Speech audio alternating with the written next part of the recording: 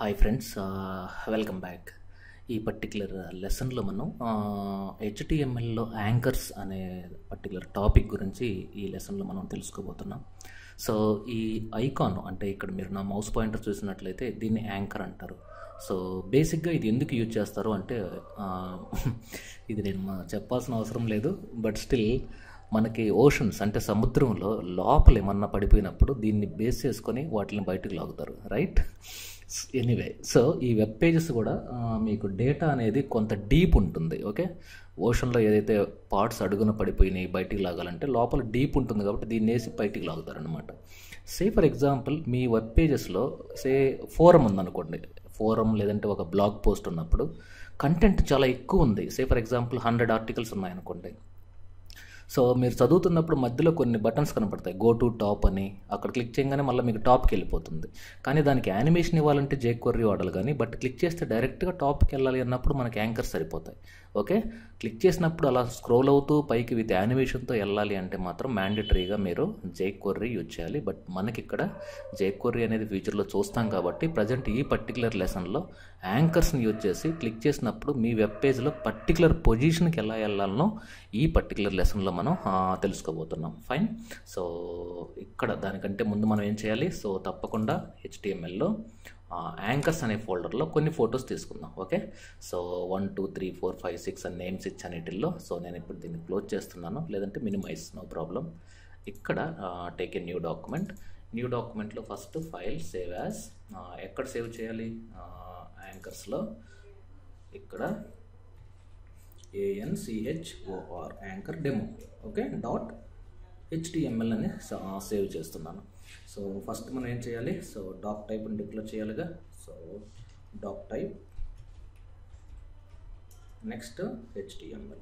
Okay fine. దీని తర్వాత HTML, తర్వాత హెడ్, తర్వాత టైటిల్, తర్వాత యాడింగ్ యాంకర్స్, తర్వాత టైటిల్, తర్వాత హెడ్ క్లోజ్ చేయాలి. Okay fine. హెడ్ తర్వాత బాడీని ఓపెన్ చేసి తర్వాత బాడీ క్లోజ్ చేయాలి. ఓకే, తర్వాత HTML క్లోజ్. ఇది బేసిక్ స్ట్రక్చర్. ఓకే, దీన్ని ఒకసారి మళ్ళీ మనం సేవ్ చేసుకొని, సో ఇక్కడ లెఫ్ట్ మార్జిన్ ఒక 50, అలాగే టాప్ మార్జిన్ ఒక 50 pixels. Okay fine. BG colour, అలాగే టెక్స్ట్.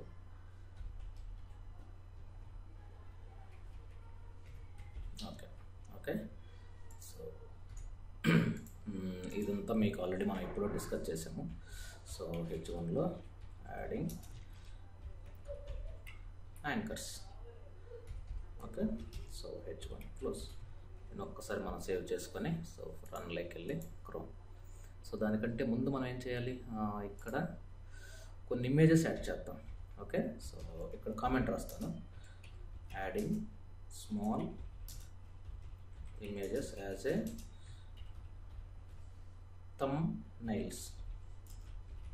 సారీ, ఇది కామెంట్. ఓకే, సో ఇక్కడ నేను IMGSRC డైరెక్ట్గా 1.jpg అని ఇచ్చాను. ఎందుకు ఇచ్చాను 1.jpg అంటే అదే ఫోల్డర్లో ఉన్నప్పుడు మీరు డైరెక్ట్గా ఫైల్ నేమ్ ఇచ్చేయచ్చు. దీనికి విడ్త్ ఎంత ఇస్తున్నాను అంటే సే ఫర్ ఎగ్జాంపుల్ 125 ఇస్తున్నాను. బార్డర్ మాత్రం ఒక 2 పిక్సెల్స్ ఇస్తున్నాను. Okay fine. దీన్ని ఒక్కసారి ఇక్కడ మనం రన్ చేసి చూడండి. ఓకే, సో ఇక్కడ రీఫ్రెష్ కొడితే ఇదిగోండి ఇమేజ్ వచ్చింది.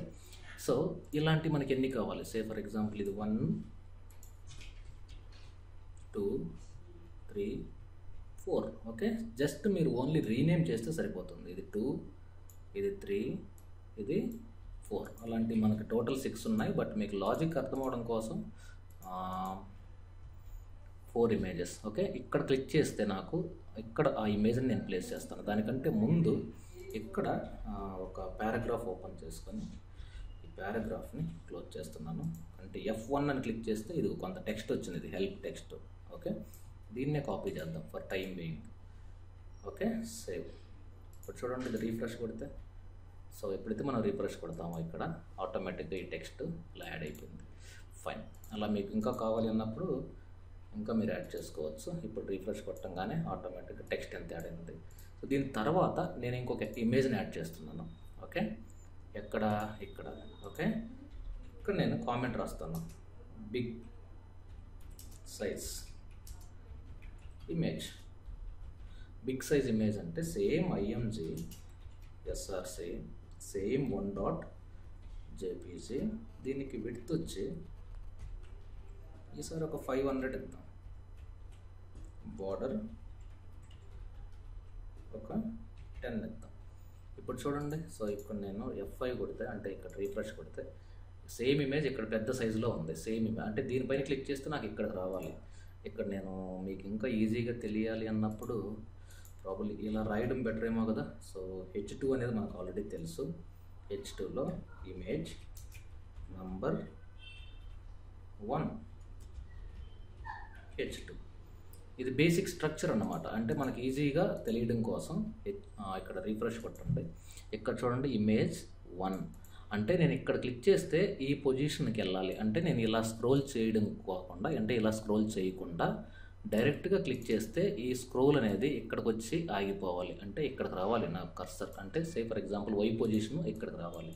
సో నేను అక్కడికి వెళ్ళాలి అన్నప్పుడు అక్కడ మనం ఒక ఐడెంటిఫికేషన్ మార్కింగ్ ఇవ్వాలి. ఓకే, ఐడెంటిఫికేషన్ మార్క్ ఎలా ఇస్తారు అంటే ఇక్కడ మార్కింగ్ చెప్తాం. మార్క్ ఎలా ఇవ్వాలి? నేమ్ ఇద్దాం ఒకటి. ఓకే, నేమ్ ఇది P1 అంటే పొజిషన్ 1 అని ఇద్దాం. లేదంటే P1 అంటే పిక్చర్ 1 అని కూడా అనుకోవచ్చు. సో ఇది నేమ్. ఇక్కడ దీన్ని ఏని క్లోజ్ చేయకూడదు, అది ఇంపార్టెంట్. ఓకే, అలాగే ఇలా ఎన్నైనా చేసుకోవచ్చుగా. సో ఇక్కడ నేను మళ్ళా ఒక సింపుల్ HR అంటే హారిజాంటల్ రో ఒకటి క్రియేట్ చేసి ఇక్కడ మళ్ళా P2 అంటే సెకండ్ ఇమేజ్ 2 మళ్ళీ ఇమేజ్ 2.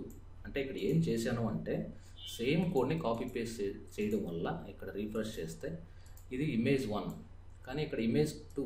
ఇక్కడ దీన్ని హారిజాంటల్ రో అంటారు. ఇక్కడ చూడండి నీట్గా డెప్త్ వచ్చింది. ఇది ఇమేజ్ 2. అలాగే మీకు ఇమేజ్ 3 కావాలన్నా కూడా సేమ్ కదా. సో మళ్ళీ సేమ్ కోడ్ని కాపీ ఇక్కడ పేస్ట్. ఓకే, ఇది P3 అంటే పొజిషన్ నెంబర్ 3, ఇది ఇమేజ్ 3. ఓకే, అలా ఎన్నైనా యాడ్ చేసుకోవచ్చు. మీకు బేసిక్ ప్రాసెస్ అర్థం కావడానికి 3 సరిపోతాయి నాకు తెలిసి. ఓకే, రీఫ్రెష్ కొట్టండి. ఇది ఇమేజ్ 2, ఇది ఇమేజ్ 3. మరి ఇమేజ్ 3 ఎందుకు చేంజ్ కాలేదు అంటే 3 నెంబర్ ఇచ్చి సేవ్ చేసిన తర్వాత ఇక్కడ రీఫ్రెష్ చేయాలి. దీన్ని రీఫ్రెష్ బటన్ క్లిక్ చేయండి. ఇది ఇమేజ్ 3 అంటే నేను ఇక్కడ క్లిక్ చేస్తే ఇక్కడికి వెళ్ళిపోవాలి. ఓకే, అది నా బేసిక్ లాజిక్. ఫైన్, ఎలా వెళ్ళాలో చూద్దాం. అంటే మన ఇమేజ్ ఎక్కడ ఉంది? ఇక్కడ ఇదిగోండి, ఇక్కడ ఉంది. ఓకే, ఇది మీకు ఇమేజ్లో హైపర్ లింక్ ఇవ్వడం ఆల్రెడీ తెలుసు. హెచ్ఆర్ఈఎఫ్ తర్వాత ఈ ఇమేజ్లో క్లోజ్ చేశాను. Okay, fine. ఎక్కడికి వెళ్ళాలి? ఇక్కడ ఇందాక పేరు ఇచ్చాను కదా P1 అని, ఇక్కడ #P1 అది ఇక్కడ మెయిన్ ఇంపార్టెంట్. యాంకర్స్లో ఎప్పుడు కూడా మీరు #P1 ఇవ్వడం వల్ల ఆ ఇమేజ్ పైన క్లిక్ చేస్తే ఈ P1 అనే పేరు ఎక్కడుందో ఈ డాక్యుమెంట్లో అక్కడికి వెళ్ళిపోతుంది డైరెక్ట్గా. ఓకే, సో మీరు ఇక్కడ లైవ్లో చూద్దాం. సో రీఫ్రెష్ చేసుకొని, సో మీరు ఒక్కసారి దీన్ని పైకి తీసుకెళ్తే ఇదిగోండి, ఇక్కడ క్లిక్ చేయగానే ఇదిగోండి, ఇది పొజిషన్ P1 ఇక్కడ ఉంది. సో ఇక్కడ నేను ఇంకొక నేమ్ ఇవ్వచ్చు, ఆల్రెడీ ఇచ్చేసాను. సో ఈ సెకండ్ ఇమేజ్ అంటే ఎక్కడుంది? సెకండ్ ఇమేజ్ ఇక్కడ ఉంది. ఇదిగోండి, ఇది సెకండ్ ఇమేజ్, రైట్? ఇక్కడ కూడా నేను #HREF అంటే ఆ ఇమేజ్ పైన క్లిక్ చేస్తే #P2 అనే పొజిషన్లోకి వెళ్ళాలి. ఓకే, ఇక్కడ దీన్ని నేను క్లోజ్ చేస్తున్నాను. సేవ్. ఒక్కసారి దీన్ని రీఫ్రెష్ చేసి ఇక్కడ చూడండి, మళ్ళీ దీన్ని క్లిక్ చేస్తే ఇక్కడికి వెళ్ళింది. మళ్ళీ బ్యాక్ వెళ్ళండి, మళ్ళీ దీన్ని క్లిక్ చేస్తే ఇక్కడికి వెళ్ళింది. మరి తిరిగి నేను ప్రతిసారి బ్యాక్ క్లిక్ చేయకుండా ఈ ఇమేజ్ పైన క్లిక్ చేస్తే ఇలా అది ఆటోమేటిక్గా ఇక్కడికి వెళ్ళేటట్టు చేయొచ్చుగా. అంటే ఇక్కడ ఒక పేరు పెట్టుకుందామా దీని ఐడెంటిఫికేషన్ కోసం. ఈ ఏరియాలో ఈ పర్టికులర్ పొజిషన్లో ఐడెంటిఫై చేయాలి అన్నప్పుడు క్లిక్ చేసినప్పుడు అక్కడికి వెళ్ళాలి అంటే అక్కడ ఒక మనం నేమ్ ఇవ్వాలన్నమాట. ఎక్కడ నేమ్ ఇవ్వాలి అది? సో ఇది యాక్చువల్గా ఓకే, ఎక్కడ ఉంది అది, ఎక్కడ ఉంది సేవ్, ఈ ఏరియాకి వెళ్ళాలి. ఓకే, ఇక్కడ ఒక నేమ్ ఇద్దాం. ఏ name equal to something top, అది టాప్ ప్లేస్ అని ఇచ్చాను. మరి ఎక్కడ క్లిక్ చేస్తే వెళ్ళాలి? ఇక్కడ క్లిక్ చేస్తే ఈ ఇమేజ్కి వెళ్ళాం. ఈ ఇమేజ్ పైన క్లిక్ చేస్తే అక్కడికి వెళ్ళాలి. ఈ ఇమేజ్ బిగ్ ఇమేజ్ అని ఉంది కదా, అది అక్కడ బిగ్ ఇమేజ్ అని ఎక్కడ రాసాం? ఇదిగోండి. ఓకే, ఏ నేమ్లో బిగ్ సైజ్లో ఇది ఫస్ట్ ఇమేజ్. ఓకే, ఈ ఇమేజ్ పైన క్లిక్ చేస్తే, అంటే ఈ ఇమేజ్ పైన క్లిక్ చేస్తే AHREF ఇక్కడ హ్యాష్ టాప్. ఓకే, టాప్ అంటే ఆ ఇమేజ్ పైన క్లిక్ చేస్తే మనకి అది వెళ్తుంది. సో ఇదే కాపీ చేసేసుకొని ఇమేజ్ 2 కూడా ఇవ్వచ్చు కదా. సో ఇక్కడ పేస్ట్, ఇక్కడ యాంకర్ను క్లోజ్ చేశాను. అలాగే ఇమేజ్ 3 కూడా పేస్ట్, సేమ్ అన్నిటికీ టాప్, అన్ని ప్రతి ఇమేజ్ పైన క్లిక్ చేస్తే టాపే వెళ్ళాలి. ఫైన్, ఒక్కసారి నేను దీన్ని సేవ్ చేసుకొని ఇక్కడ రీఫ్రెష్ క్లిక్ చేస్తాను. ఇప్పుడు చూడండి, దీన్ని క్లిక్ చేస్తే టాప్ వెళ్ళింది. మళ్ళీ సెకండ్ క్లిక్ చేశాను, ఇక్కడికి వచ్చేసాను. దీనిపైన క్లిక్ చేస్తే ఇక్కడికి వెళ్ళింది. మరి క్లిక్ చేస్తే ఇది థర్డ్కి ఇవ్వలేదు. Okay, there is something wrong. Top image third, మరి థర్డ్ ఎక్కడుంది? స్టార్టింగ్లో థర్డ్కి ఇంకా లింక్ ఇవ్వలేదు అనుకుంటాను. ఫైన్, ఇక్కడ ఇవ్వలేదు. రైట్, చూడండి ఇక్కడ AHREF ఎక్కడికి వెళ్ళాలి? హ్యాష్ P3 అంటే థర్డ్ పొజిషన్లో ఆ ఇమేజ్ ఉంది, అక్కడికి వెళ్ళాలి. ఓకే ఫైన్, ఇప్పుడు దీన్ని మళ్ళీ రీఫ్రెష్ చేస్తే చూడండి థర్డ్ ఇక్కడికి వచ్చింది. మరి ఈ థర్డ్ ఈ పిక్చర్ మీద క్లిక్ చేస్తే ఇక్కడికి వెళ్ళింది. ఓకే, సో బేసిక్గా ఇది ఎక్కువ న్యూస్ పేపర్స్లో కానీ మ్యాగజైన్స్లో కానీ ఇలాంటి ఇది వాడుతున్నారు. ప్రజెంట్ మీరు ఆల్మోస్ట్ బూట్ స్ట్రాప్ ఇలాంటి అడ్వాన్స్డ్ వెబ్ టెక్నాలజీస్లో ఫ్రేమ్వర్క్స్ యూజ్ చేసి కంప్లీట్ వెబ్సైట్ అనేది ఒక సింగిల్ పేజ్లో చేస్తున్నారు. Home, about us, contact us, courses, galleries అన్నీ కూడా ఒకే నావిగేషన్లో క్లిక్ చేస్తే రిమైనింగ్ పేజెస్ అన్నీ సేమ్ పేజ్లో పర్టికులర్ పొజిషన్లో ఆ పర్టికులర్ పేజ్ ఉంటుంది. క్లిక్ చేస్తే ఆ పేజ్కి వెళ్ళాలి అన్నప్పుడు బేసిక్ కాన్సెప్ట్ ఇదేను. బట్ దీంట్లో మీకు jQuery యాడ్ చేయడం వల్ల ఏమవుతుందంటే విత్ యానిమేషన్తో స్లైడ్ అవుతుంది అనమాట. Sliding is nothing but is out లాగా ఫాస్ట్కి వెళ్ళి స్లో అవ్వడం, స్లోగా వెళ్ళి మళ్ళీ ఫాస్ట్గా అవ్వడం, అవన్నీ మీకు ప్లగ్గిన్స్ ఆల్రెడీ అవైలబిలిటీ ఉన్నాయి. సో అది మీకు jQuery మనం స్టార్ట్ చేసినప్పుడు సో ఆ పర్టికులర్ కాన్సెప్ట్ని డిస్కస్ చేద్దాం. Okay, so thank you very much for watching digital Vidya. Stay tune.